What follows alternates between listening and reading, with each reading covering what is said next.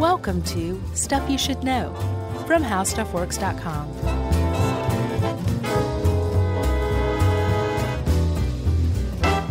Hey, and welcome to the podcast. I'm Josh Clark, and there's Charles W. Chuck Bryant, and first-time ever guest producer Andrew is here. Ooh, it's very exciting. Yeah, I thought you were saying he was a ghost or something. Well, no, he's right beside you. Right, but I mean, he could be an illusion. Or one of those, like the ghost that I saw that didn't look like a ghost. That was just a solid form. Sure. AKA a ghost. Yeah, we could use more ghost producers. We could. You know? Yeah. Don't have to pay benefits. No, Already you don't dead. have to do anything. Yep. You just Great. Go press a button and and die. Oh. So, Chuck. Yes. I don't know if you remember several months ago, we released an episode, and it was a good one, if you ask me. Yeah. It was about search and rescue. Okay? Do you remember the episode? SAR. Right. And there was like USAR, Urban Search and Rescue, Wilderness Search and Rescue.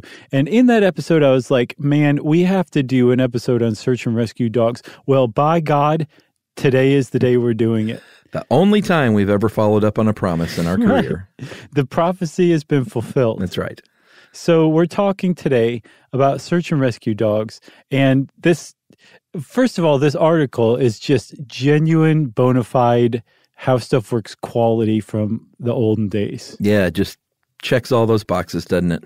Every box. That's Mark 1 in the favor of this episode, that it's based on that article. Mark 2 is that it's about dogs and how great dogs are. And I just had a really good time researching this one. Yeah, it's funny, like during reading this whole thing and all this research in my head, I just kept thinking, good boy, good girl. Mm-hmm. I just kept saying that over and over. Yeah, just petting them behind the ears, playing with them. Yeah, in your mind. So when we're talking about SAR dogs, we're talking about search and rescue dogs that are trained to go find people, right? They do two things. There's two components to a search and rescue dog's job. It is to find people and then to let their handler know that they found the person, right? Sure. Because if a dog that just finds someone doesn't let anyone know, right, they'll just be sitting around licking faces all day. Right. You're like, yes, you found me. No, go get help. And the dog's like, I don't know. Although I did like seeing, what was that one dog called that's trained to like stay there instead of going to alert everyone else? Victim loyalty is that behavior. Yeah, and I think that's the case. If like someone is injured, they may need that dog to just stay there and start barking instead of saying, "Hey, I'm going to run and find someone and let them know that you're not okay." Right. So however they alert, as long as they alert, that's good. That's the second part of their job. As long as they don't wander off and like find a craps game to engage in without telling anybody that they found the person who's stranded in the wilderness, right? Which would not happen with a SAR dog because they can focus like nobody's business. Right. So SAR dogs are professional working dogs, right? Just as much as like a herding dog on a farm who actually does that work, or a canine unit dog, or one of the Beagle Brigade. We've talked about them before. Yeah. It's a working dog. But the article that Julia Layton wrote points out, and I think really just kind of changed my perspective on things and opened up my eyes, that what the dog is really doing is playing. Yeah. Right? So I mean, the dog is not taking work seriously, even though it appears to be, it's taking play seriously. And I just love that. Yeah. And it really hit home to me too. Like, when it pointed out that, if you've ever had a dog that will like run till their paws are bloody to get that tennis ball or that Kong. Right. I guess I just name-checked a brand. They should throw some dough for that. It's a good brand, though. Momo loves the little Kong balls, the tiny ones. Oh, those tiny ones are so cute. Mm-hmm. That would make a good SAR dog. And I have had two dogs in my life that would be great search and rescue dogs. My dog, Buckley, who is no longer with us, and one of my two current dogs, Nico.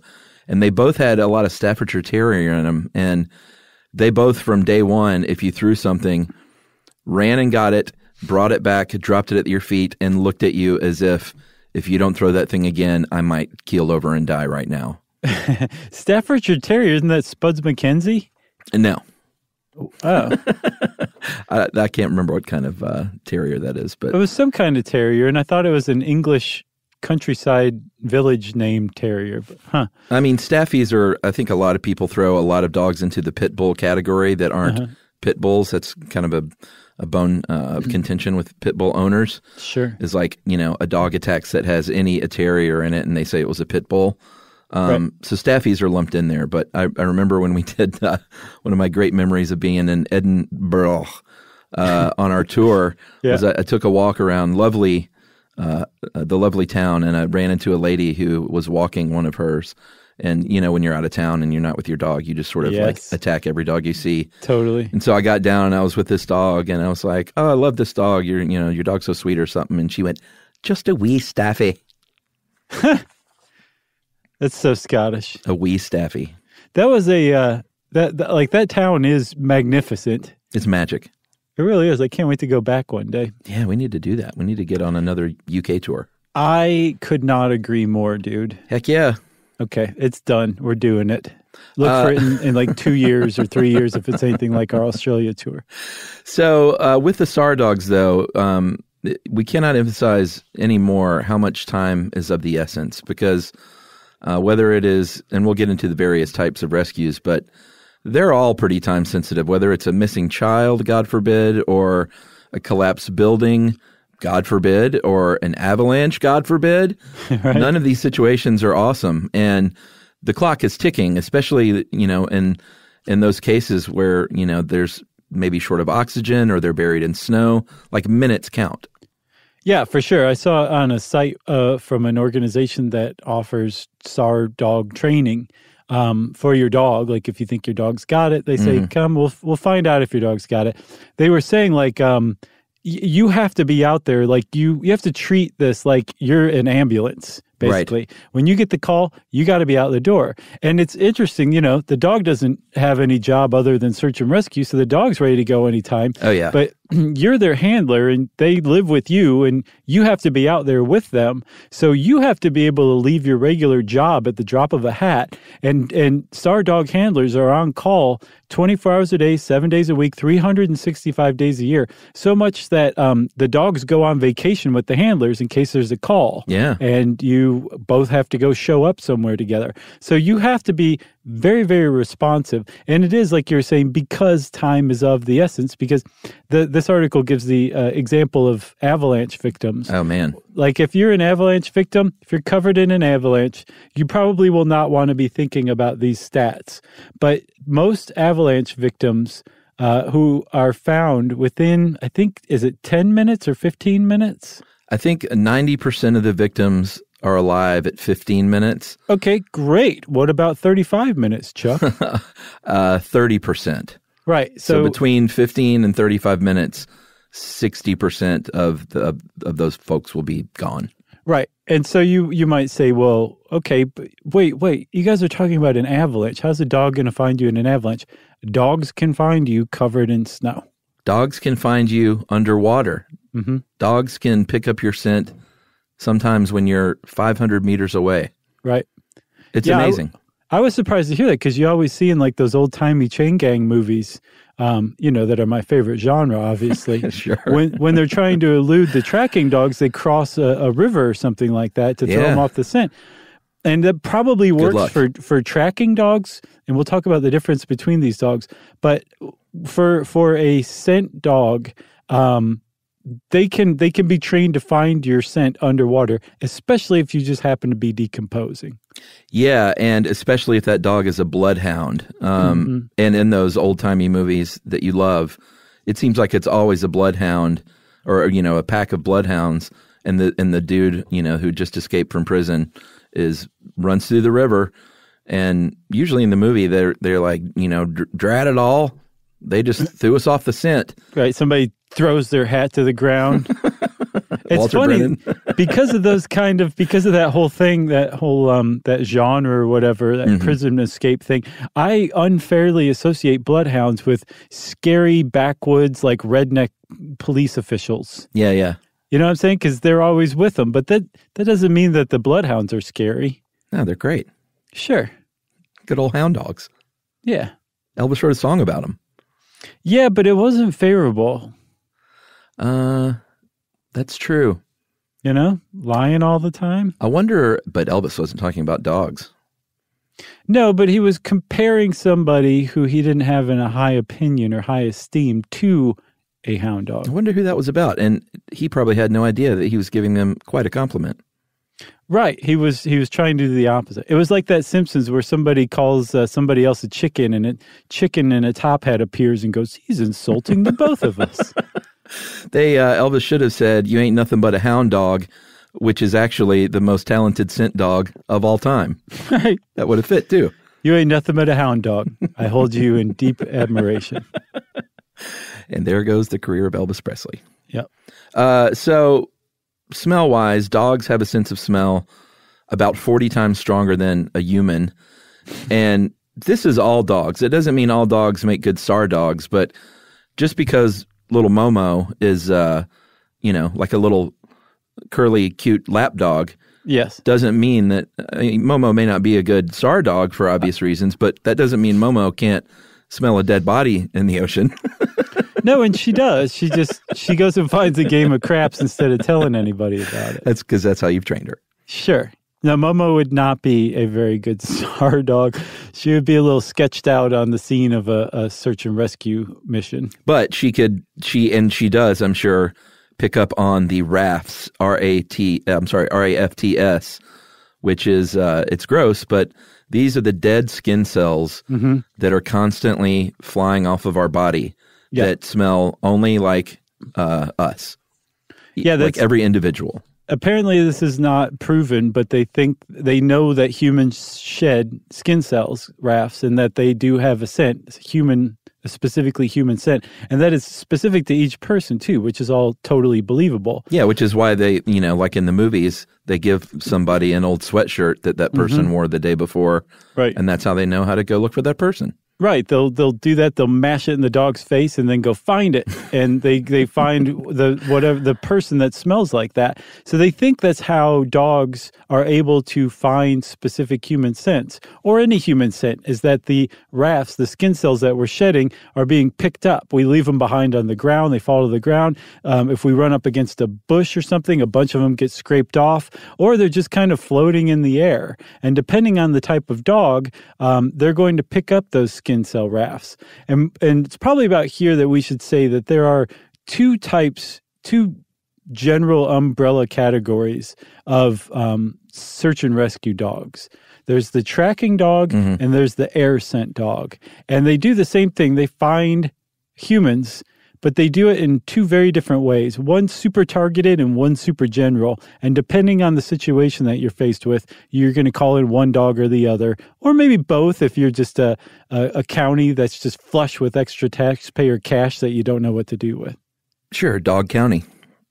So a tracking dog, they also call those following dogs. Those are like when you think of a bloodhound with their nose down on a trail. Right. They're the ones who know, and this is what these dogs need. They know the last seen point of this person. So like, if you went hiking in the woods and you parked your car at a trailhead, right? They know that is your last, if that is in fact your last seen point. That is the last seen point. Here is a sweater that they wore yesterday, and go at it.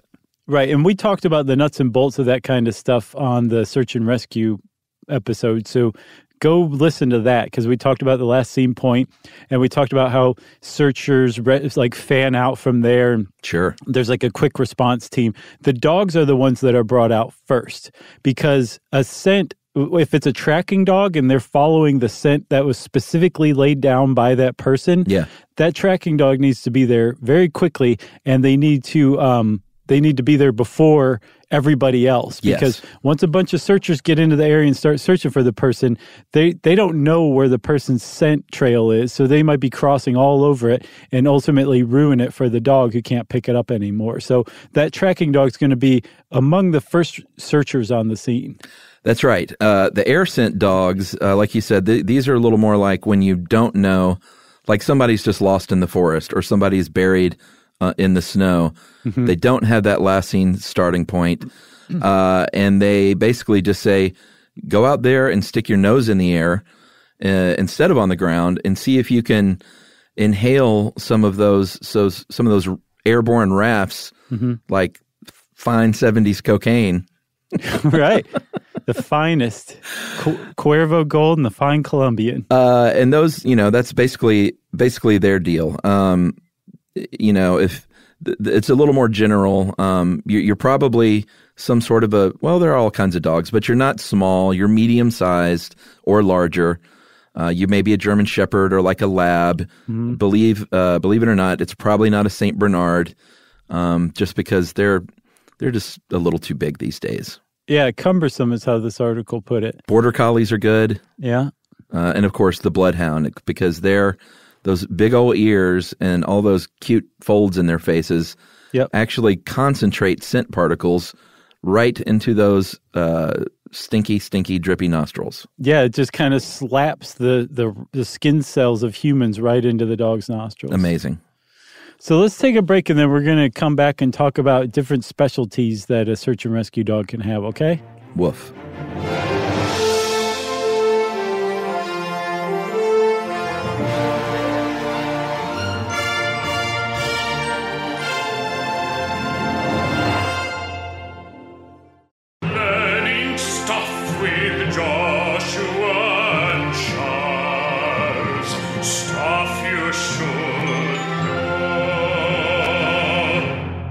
Okay, Chuck, so we're back. We're talking now, if you'll follow me in this line of thinking, about the different specialties search and rescue dogs can have. Go. Yeah, this one is sort of the saddest specialty, but the cadaver dog, very, very important, though, because, people need closure in their lives, and if you've lost a loved one, literally lost a loved one, and you don't know where they are, and they end up not surviving that ordeal, then you would still like to give them a burial of your choice, or however you want to do things in your family. But wow, that was a lot. Well, I was saying a proper burial, but that means a lot of things to a lot of people. Sure, could be a sky burial. Sure, it could be. Remember those? Oh yeah, that was a great one. I don't remember what that was on, but that was a good one. Buzzards, right? Just picking at your body. Yep, up in the Himalayas. So they are specifically trained to search for human remains and those decomposition gases and those skin rafts still. But that is pretty amazing because these dogs can find, it says, a single human tooth or a single drop of blood they can detect. Right. Because, first of all, they're naturally able to detect that kind of stuff. But then the training they receive really kind of narrows and focuses that natural ability they have. Yeah. But when I was looking up cadaver dogs, as of course I did, I was like, how would you train a cadaver dog? Where are you getting the dead bodies? Body farm? Apparently, if you are training cadaver dogs, you can apply to get like decomposing human tissue. Wow. You have to like get a license for it, I believe, or a license to have it. But apparently it's hard to come by, so trainers will like use their own blood to train dogs to find blood. There's also a company that makes a scent, of an artificial training scent called Sigma Pseudo Corpse Scent. Oh, God. And it comes in 3 flavors, recently deceased, decomposing, and drowned. Wow. And you can train a dog on this scent. It's close enough approximation that they will learn to follow the scent and find decomposing human remains. So 2 people buy those creeps and SAR trainers. Right. And but just 2 people buy the bottles. They're like $1 million each. Yeah. And they go out on a Tinder date and they're like, just a little dab of drowned body behind each ear. Ooh la la. And I'm all set. Yeah. All right, water dogs are the next, and those search for drowning victims, obviously. They are generally in a boat at some point, and we'll talk about their training, but one of the big parts of training is to make sure that these SAR dogs can ride in helicopters and ride in boats and ride on a snowmobile or whatever, an ATV. What are those things called? Yeah, ATV. Four-wheelers. Remember they had three-wheelers when we were kids. Man, those are so dangerous. Yeah, everyone's like, man, these things sure do tip over a lot. Right. Maybe we should add a fourth wheel. Yeah, there you go. And then now it's stable. And man, those were so dangerous. I remember when they came out, and it was like 12-year-olds dying all over the place with those things. I never rode one of those. I didn't either. My mom would not have let me near one of those. I was a go-karter. Oh, lucky. I didn't have one. We never had any of that stuff because my parents were teachers. So they were like, draw a picture of one. But my really good friend growing up lived out in the woods in the country, and he had two sort of homemade go-karts. Not sort of homemade; they were totally homemade. They weren't like the super sweet things you could buy, right? But they had the land where their dad built like a dirt track, and it was the most fun thing I ever did as a child. That's awesome. It was awesome. Yeah, it was always the friend out in the country that had the go-karts. Sure. Yeah, not a city folk. Right. So, I mean, if you have a really specialized SAR dog, maybe it is used to riding in a go-kart too, but it's going to definitely be trained to ride in on just about anything that it will be called in for. Yeah. And in addition, Chuck, this is amazing to me. They are totally fine with being lowered down the face of a cliff in a harness on a rope. Yeah. Stuff like that. Like they're trained to, as we'll see, they're trained to basically keep it together in some very weird situations for dogs. Yeah, and again, with my dog Nico, the Staffy, I have two dogs, and they've both been on boats. And Charlie, the Sheltie mix, kind of just hides under seats. Right. Whereas Nico we call her the hood ornament. She just sits as tall as possible, front and center, and her nose is just. I mean, I can't imagine the amount of scents that she's inhaling. Right. It's really impressive. Yeah, we took Momo in a kayak to see what she would do, and she loved it. She did not hide at all. She was alert, barking at fish, anything she could find. Nice. She was like, yes, this is pretty great. That's pretty fun stuff. So there was also, like we said, there's avalanche search and rescue dogs. Yeah. There's also urban disaster search and rescue dogs, and we'll talk about them more in depth in a little while, but suffice to say that is the pinnacle of search and rescue dogs. Yeah, that's the toughest one. There are something like, from what I saw, there's maybe 100 search and rescue dogs in the United States that are officially qualified to search in a disaster scenario in an urban area. Yeah, and I know we're going to talk about it in a minute, but there was one part of that section. Oh, yeah. That just got me. Like, these dogs operate 100% on reward for doing what they're doing, and in urban disasters, like apparently a dog can get down on themselves if they just keep finding dead people. Right. And so at ground zero, there were firefighters and rescuers that would pretend to be people trapped just so that these dogs that have been working long days could feel like they had done something to help. Right. Can you believe that, dude? I totally can. That's just such like a firefighter thing to do. Oh, my God. Yeah, that's pretty cool. I love that too. All right, so there's wilderness dogs, self-explanatory, and then something called evidence article dogs. Yeah, they can find like pieces of clothing or evidence in a crime. Oh, okay. Yeah. Gotcha. So go find the bloody hammer. Right. Right, exactly. Wow, that turned dark all of a sudden. It really did. So let's say that you want to start training your dog. It's actually training a search and rescue dog follows pretty established training principles. And first of all, it's all positive reinforcement. Oh, sure. We eventually need to do an episode on like negative reinforcement or dog obedience, because it's just so fully discredited, but most people think that, or most people don't realize it. But you do not need to punish your dog for not doing something right. You just praise and reward your dog for when they do something right. That's how you train a dog. Yeah. And that's the basis of search and rescue training is it's all positive reinforcement and reward. And the whole thing starts out with just basic obedience. And it's at this point that Momo would wash out of search and rescue training. Oh, really? Just right out of the gate, right? Yeah. Momo is her own person, and we treat her as such, like she's our child. So we don't treat her like a dog. So she has come to not see herself as a dog. She's a very good dog, very sweet and loyal, and takes good care of us. But she would just get distracted and, again, a little freaked out and sketched out when the distractions came around. Yeah, Nico stares at. We're living in a rental house right now. Mm-hmm. Because we're doing work on our house, so it's a very weird time for our whole family to all of a sudden be uprooted and living in this strange house out in the woods. Yeah. But Nico just sits and stares in the window, which overlooks a big wooded lot.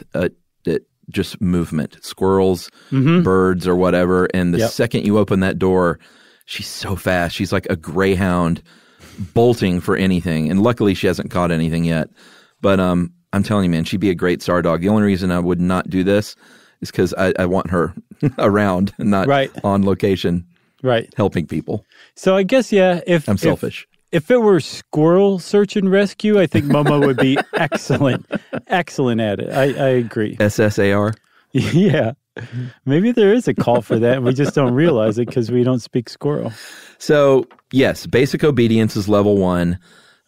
Just regular commands. Temperament is super important.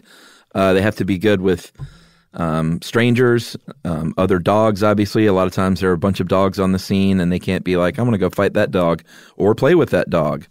They have to be good on walks, on loose leashes, but be good with crowds. All of that stuff, I imagine, really roots out in training a bunch of dogs right off the bat. Yes, for sure.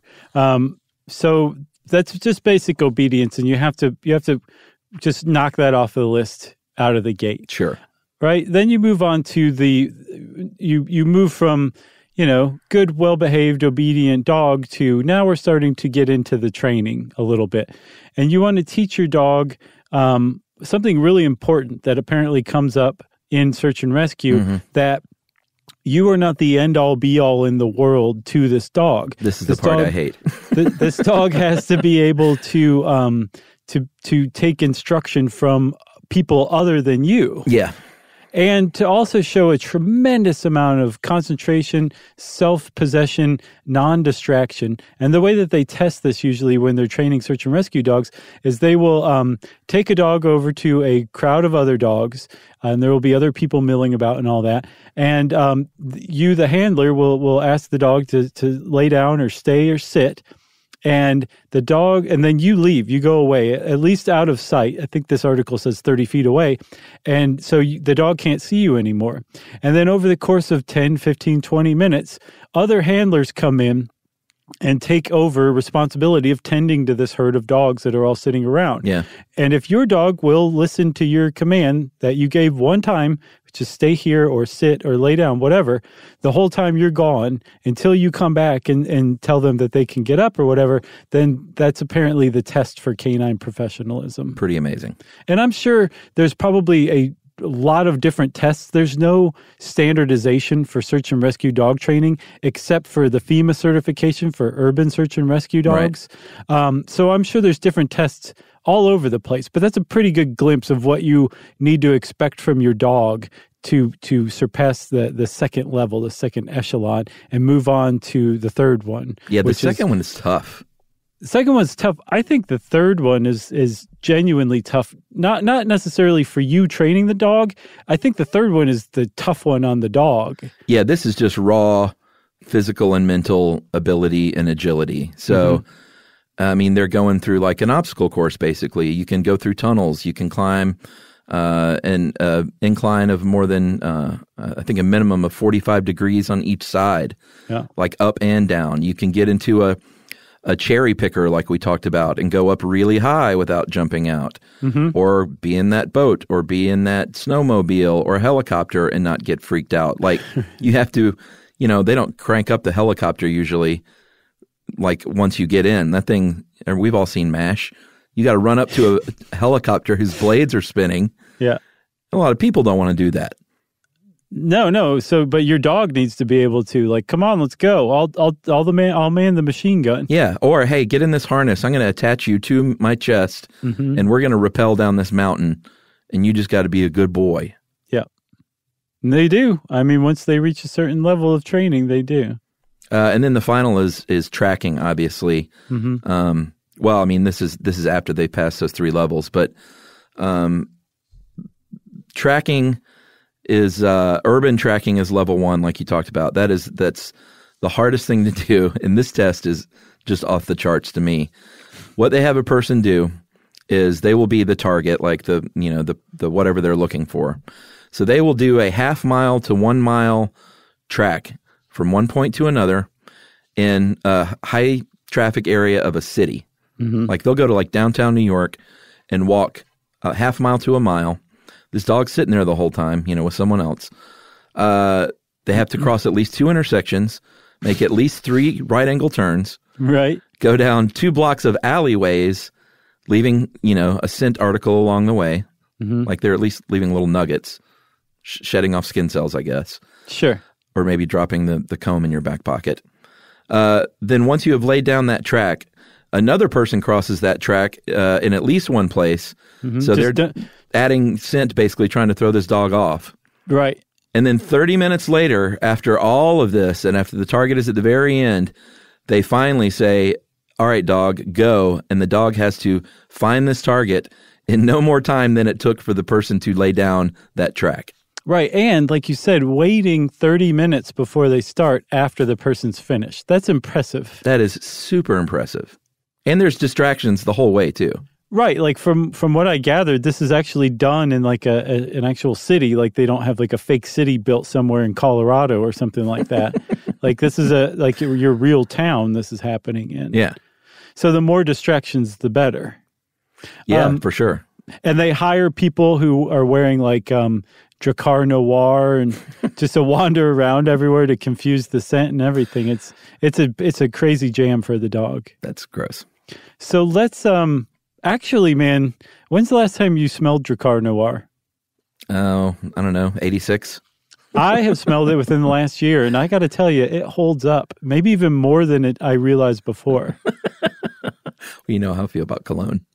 So I say we take our second break and then come back and talk about what we've talked about up to this point is just like basic training. Now we got to get into specialty training, okay? Ooh. Yeah, we'll be right back.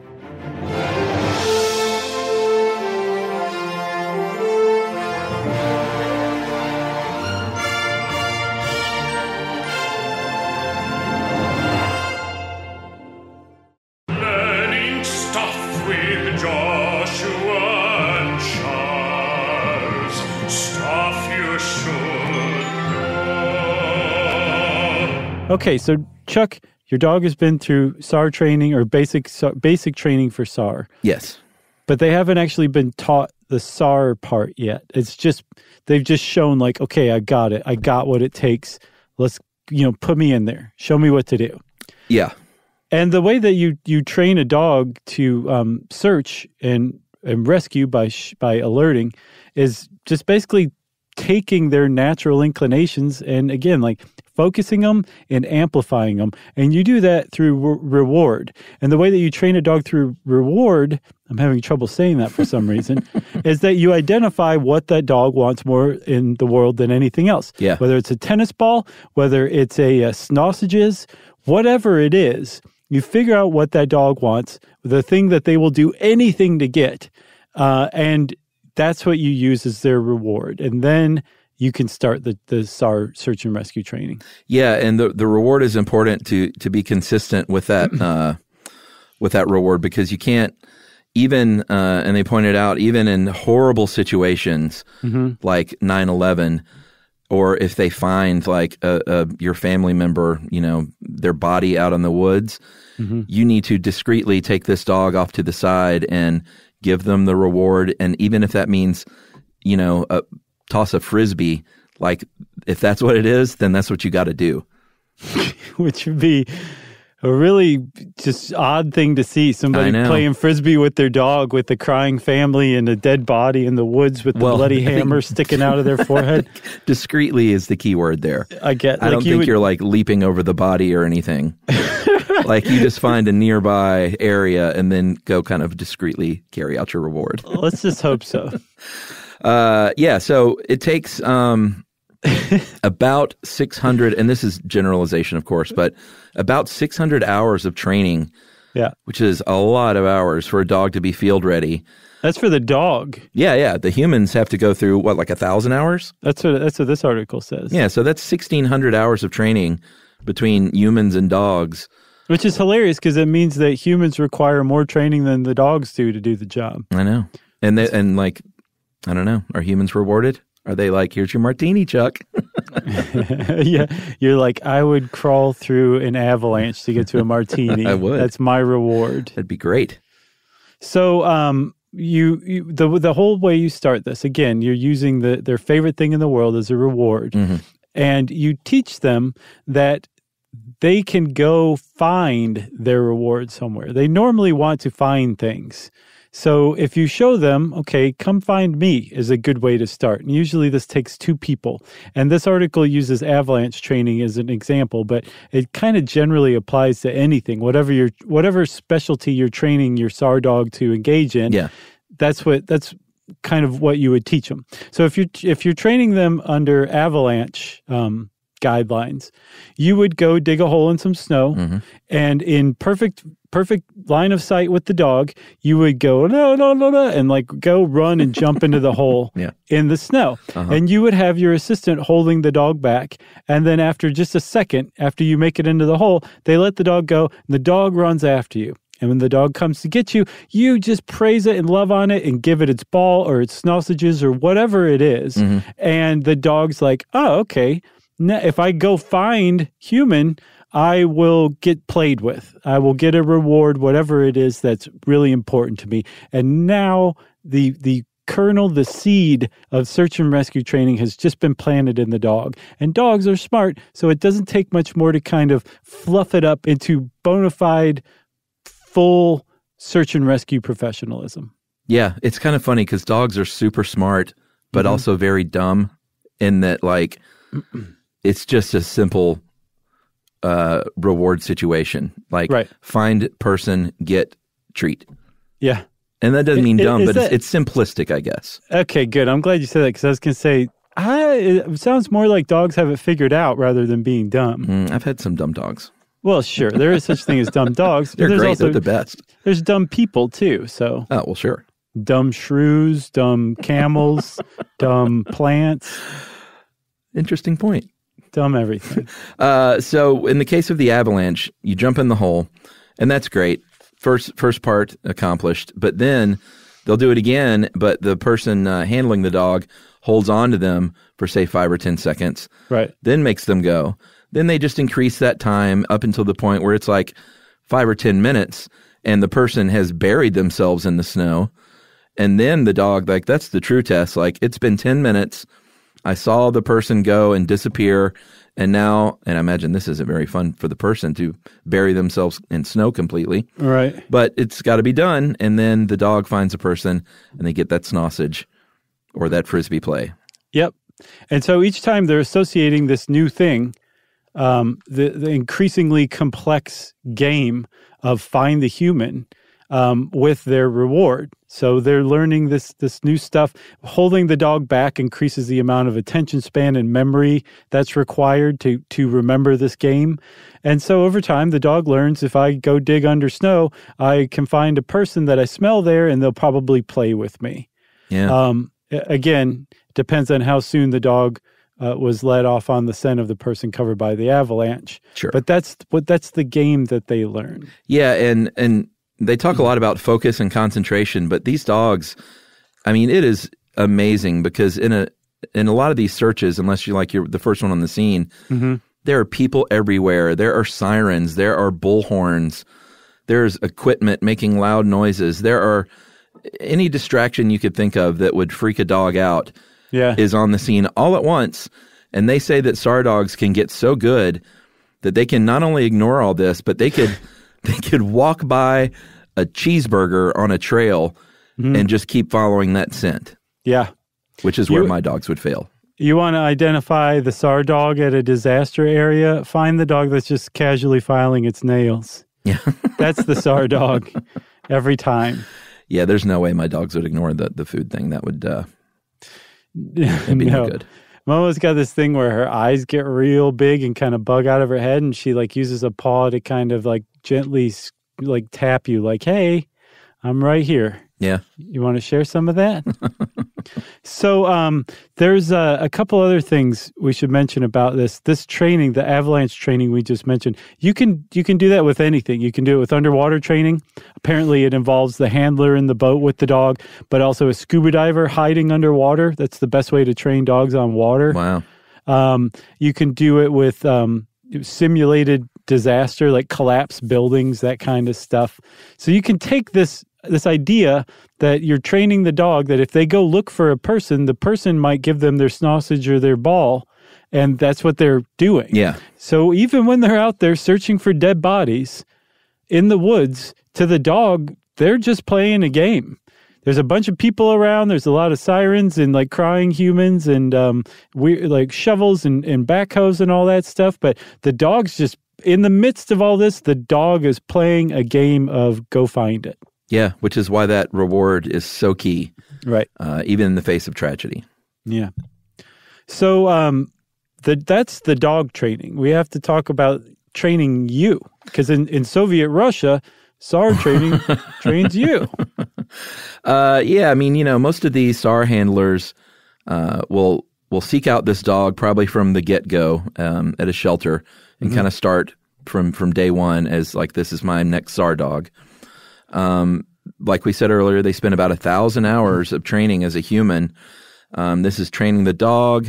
This is also like, you've got to be good in the woods. You've got to know weather patterns. You got to know how to communicate on these radio comms and know how to work a compass. And most of these people, or a lot of them, are EMS certified, but at the very least, you're brushed up very well on your CPR. Because if you're a couple of miles away and you're the person that comes upon the scene, you've got to administer some aid right there. Yeah. One might call it first aid. Yeah, you would. You got to look good in cargo pants. Yeah, for sure. You got to have a nice pair of hiking boots. Got to be able to wear a boot. This article quotes a search and rescue handler who says the chief thing that you have to be able to do is to know where you are at any given point during the search. Yeah. You have to precisely identify your coordinates, which means you have to know that GPS, the compass, the map, all that stuff you said. But you also have to know it while you're following your dog with a flashlight at night, because apparently at night is the best time for a dog to search. Crazy. So you have to be really, really good at identifying your coordinates. And the reason why is because dogs will often give a sign. They'll alert that they found something, even though there doesn't seem to be anything there. But if your dog does that, you want to note down the coordinates and you keep searching. And if some other SAR dogs come along and they note the same area and everybody compares notes afterwards, you're going to go back to that same area. Yeah. But that you need to know exactly where the area is, so you know that there's something there and how to get back to it. Yeah. So you really need to know what you're doing with self-coordination is what I'll call it. Yeah, I would fail, even if Nico was great. My legendary poor sense of direction would disqualify me. Yes. So that's why I don't do this. Didn't you get trapped in a cave once? No, I didn't get trapped. You just didn't feel like leaving? No. What are you talking about? I went caving and I went in and I went out. Okay, there was no problems. I thought there was a problem. No, I mean, the problems were, it was kind of scary.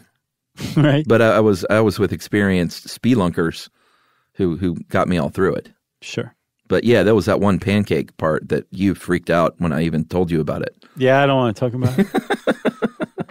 So, if you are a SAR team or you have a SAR dog, you are, like you said, on call at all times, even if you're on vacation. That's why you travel with your dogs a lot.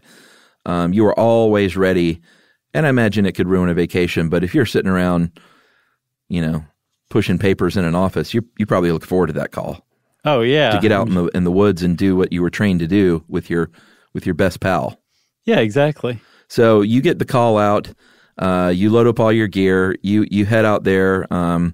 It depends on what's going on. You might be hopping on a helicopter or a boat again, depending what's going on there.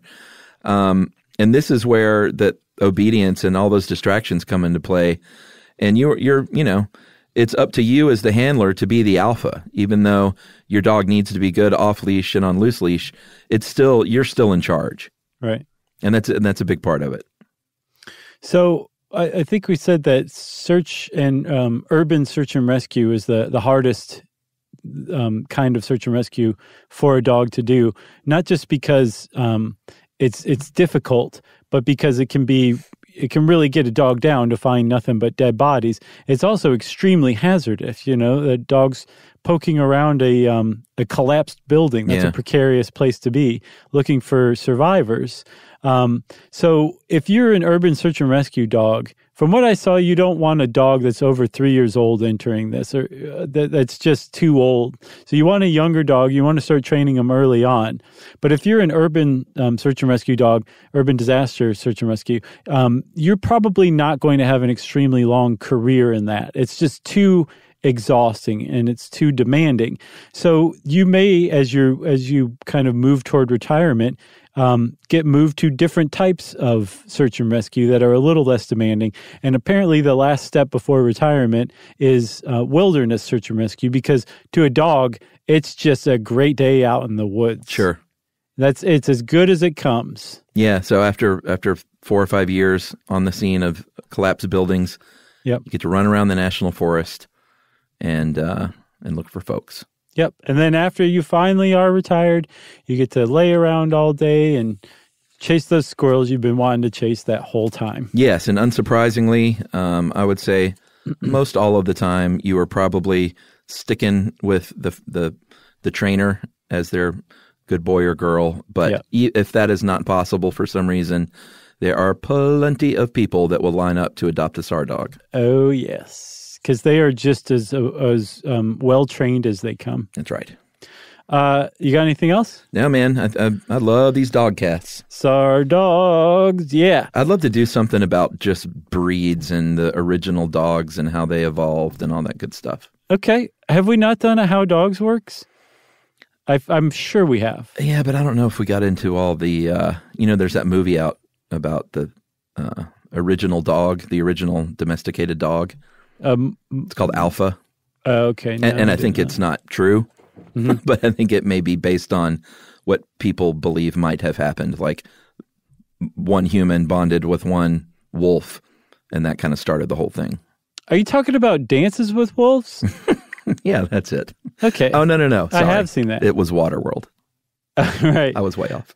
Oh, that's funny you bring that up. I was thinking about that movie the other day and just how perfect the casting of Dennis Hopper was. Because whoever casted him was like, this movie's off the rails before we even started shooting. Yeah, let's get Dennis Hopper and Gary Busey in here. Was Gary Busey in it too? No, and I don't want to make fun of Gary Busey. He's you shouldn't. Real troubles. So, well, way to end this on a downer. We'll just stop right here. If you want to know more about SAR dogs, just start looking it up. There's all sorts of training resources and everything you could hope to find on the internet. And since I said that, it's time for listener mail. This is about Pando. Yes. And I have to say that since we did that episode, I often listen to brown noise here at work while I'm trying to concentrate on my earbuds. But I have since switched to aspen forest. Oh, nice. And wind. There's a great, hour and a half recording of in the field of it may be Pando for all I know, but it's really, really lovely. Highly recommended. Cool. So, all right, here we go. Hey, guys, and Jerry. Hope you're having a wonderful day. Really enjoyed hearing your episode on Pando. My family's been taking an annual camping trip to Fish Lake, Utah since the early to mid-'90s, which is only a mile or two down the road from Pando. Mm-hmm. It's like, how do you go a mile from Pando that's that big and just not go into Pando? Right. You know? Maybe they don't know about Pando. Oh, he knows. Oh. He said, I've been hearing stories about it since I was little and have always been astounded by the magnitude and resilience of an organism like that. Mm-hmm. The ungulate fences start right on the side of the road, and it's like night and day. You're driving along in a fairly sparse aspen grove, and then, bam, there's a wall of tall, dense aspens on one side surrounded by a fence. The other side of the road has a fence as well, but there's often cattle roaming, and the tree population is considerably thinner. Boo. I'm an oil painter by trade and recently did a commission of a nice little spot in Pando, and included a little picture here in the email of the finished piece. Oh, cool. It is a wonderfully gorgeous place. Saddens me to hear how much danger it's in. Thanks for getting the word out there, guys. Hopefully something can be done. Hope all is well. That is from Lawson Barney in Colorado. Nice. And asked him if people could view his art, and he said, just go to Lawson Barney on Instagram, Lawson, all one word, capital Barney on Instagram to see some of his stuff. Yes. Instagram is a great place to find artists these days. That's what I hear. Are you not on? Oh, no. You know me. You got to check it out. While you're there, check out an artist I love called Christian Rex Van Minnen. Ooh. Amazing. I'm going to check out Lawson Barney, too, at the very least because he's got a pretty awesome name. Yes. If you want to talk about artists that you love on Instagram, turn us on to some. You can go to our website, stuffyoushouldknow.com, find all of our social links. I also have a website called thejoshclarkway.com, and you can send us an email. Send it off to stuffpodcast@howstuffworks.com.